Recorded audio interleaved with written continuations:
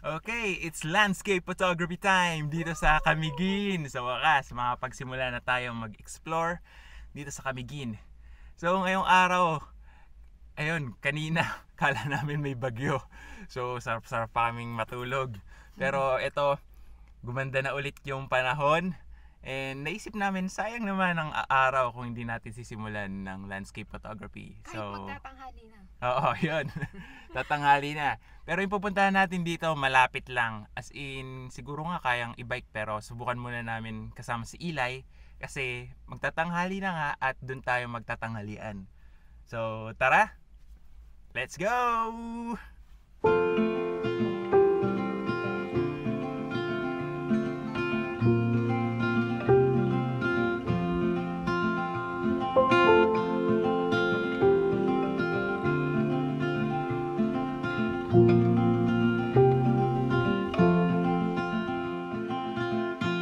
Rainy days don't seem so wet. Stormy nights don't stay. From the moment that we met, you were worth the wait. Oh, this could be the best thing that I'll ever know.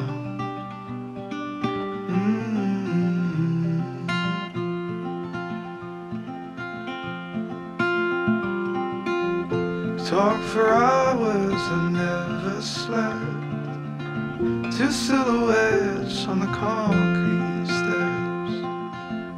We watched the sun as it slowly crept from the horizon to the place we met. Oh, this could be the best thing that I'll ever know.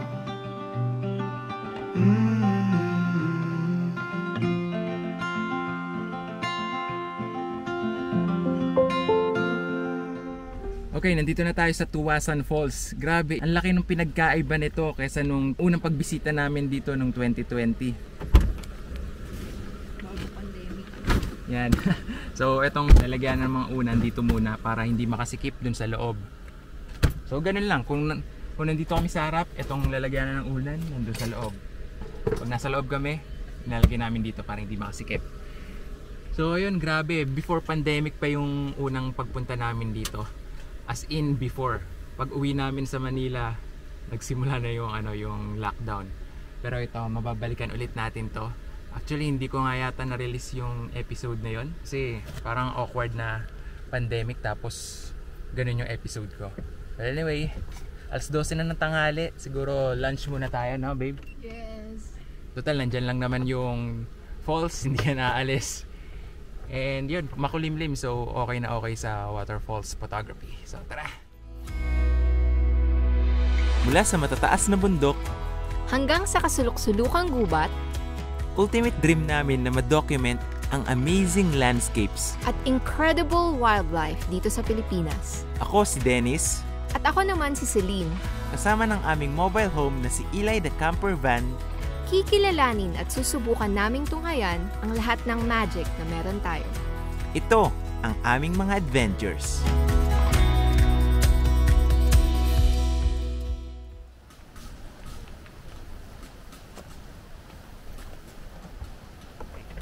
Hello! Itong ulam natin for this lunch. Adobong sitaw at tokwa. Ininit na lang. Start na show! Di mo ako hinintay ha. Gutom na. Itadakimasu.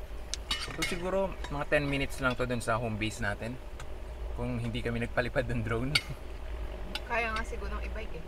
O ang problema natin, puro Pabalik. pababa. Oh, puro pababa papunta dito. Pero pag pabalik, sobrang puro pataas. So, ewan. Saka kawawa yung brake ng bike natin dito.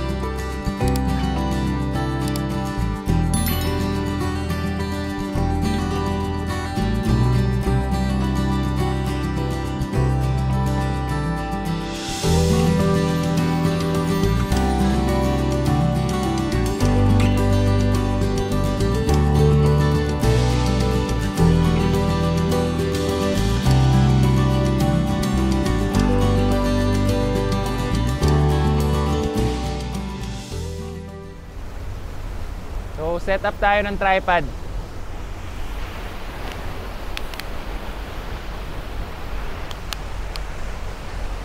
Of course, gamit natin wide lens. Tapos sasamahan natin ng case magnetic CPL.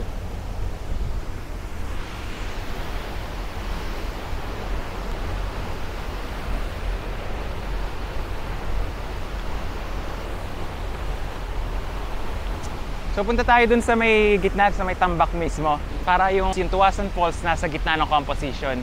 So ang ganda rin kanina, umaraw, napansin ko dun sa base ng waterfalls, nagkakaroon ng rainbow na colors. So siguro hintayin natin dun sa gitna na umaraw ulit. Sana umaraw ulit para makuha na natin yung rainbow na yun sa ilalim. Tara!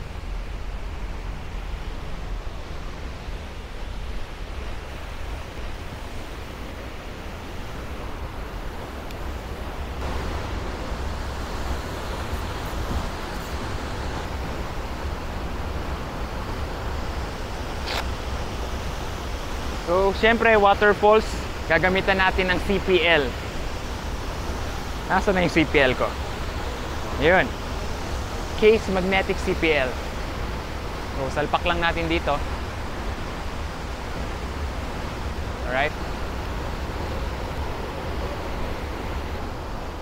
So, sa paggamit ng case magnetic CPL, nakakat natin yung glare dun sa may wall ng waterfalls. So yun, nababawasan natin siya ng glare. Mas napapakita natin yung kulay ng mga bagay. Tataas ko pa yung composition natin para less nitong ground yung makikita. So yun, ganda. So bala ko dito, ayan, pipicturean natin to. Test shot. Tapos pag umaraw, picturean ulit natin para makuha natin yung rainbow dun sa base nitong Tuasan Falls.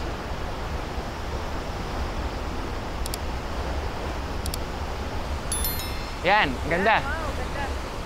So, patignan mo yung rainbow doon sa ilalim. Hindi rin kita. Sayang. Sana makuha ko din dito sa may camera kasi I'm not sure kung kita siya. Ayun, nakikita dito sa paggamit ng CPL. Pero sobrang baba lang talaga niya, as in yung nasa ilalim lang eh. So, yan, ang ganda nung effect ng CPL kasi mas napapaangat natin yung kulay ng rainbow. So sa tingin ko naman nakakuha ko siya. And ayun, ipapatong natin siya dun sa isang maayos na shot natin kanina na hindi masyadong umaaraw pa. So ang ganda niya.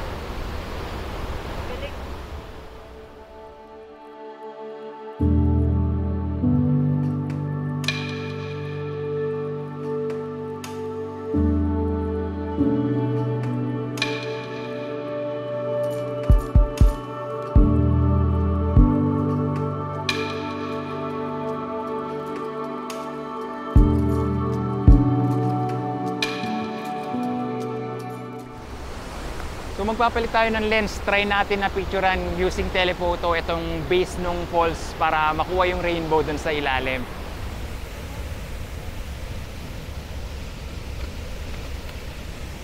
$70 to 200 lens, tapos lagyan natin ng CPL. Tapos hantayin ulit natin na umaraw. Sana umaraw ulit. Siguro try natin sa baba.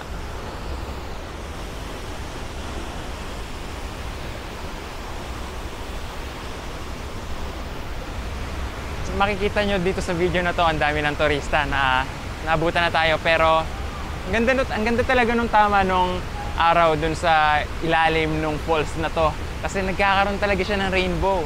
So sa paggamit itong telephoto lens, 70 to 200, namili na lang ako ng part nung ilalim ng Tuasan Falls kung saan sa likod nun may mga rock formation, katulad nito. Ayan, pumili na lang ako ng maliit na area dun sa ilalim ng falls para hindi makita ibang turista. And ito, sa tingin ko, okay tong composition na to. Nagustuhan ko yung mga bato sa likod nitong composition. Tapos dun sa foreground nito, nandun yung agos nung ilalim ng Tuasan Falls kung saan nagka-cut siya ng ilaw na nagiging rainbow naman. Gamit na gamit yung case magnetic CPL kasi mas napapatingkad niya yung kulay ng rainbow. So, ang astig lang. Ayos.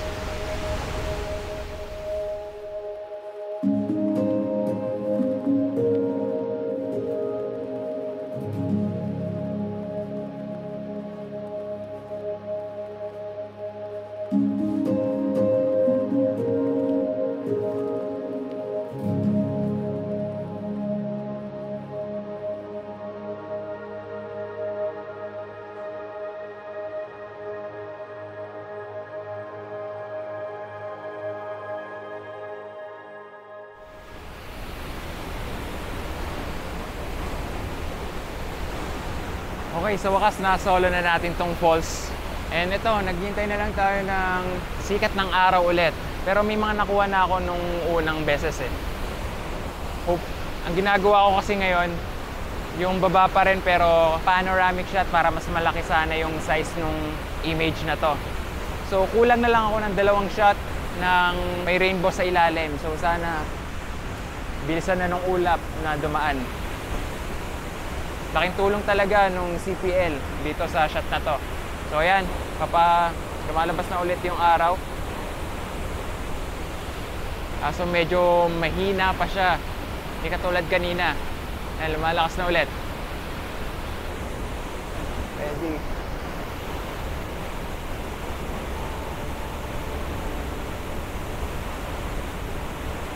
Nice. Last one. Last 2 pala, last 2. Nice one. Yun. Kuha natin.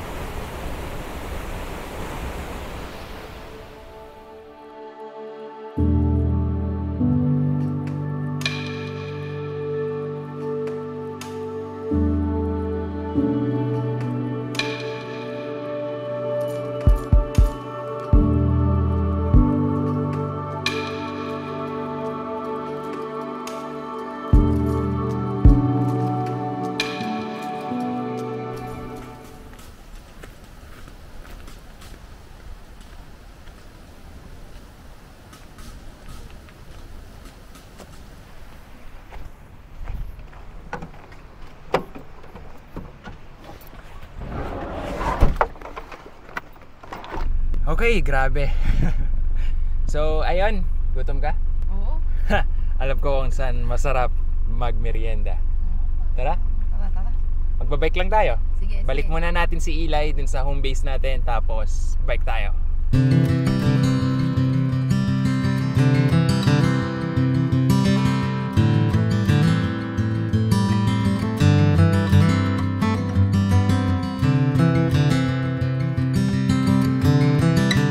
Itong pupuntahan natin, malapit lang to kung saan nakapark si Eli. Buti na lang.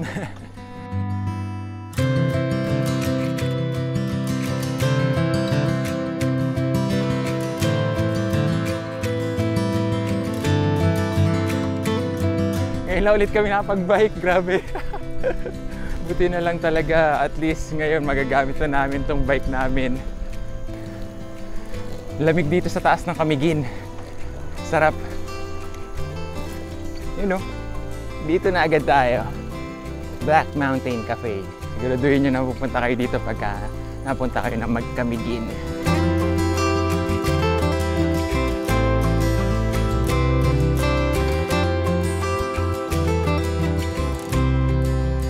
So, ito na. Black Biko. Siyempre, vegan yan. Pwede kay Celine yan. Sa akin, hot choco. Kay Celine, black coffee. So, baka humingi din ako sa kanya yan. May chocolate. Yes, sirree. Unang tikim. May chocolate. Wow, sarap.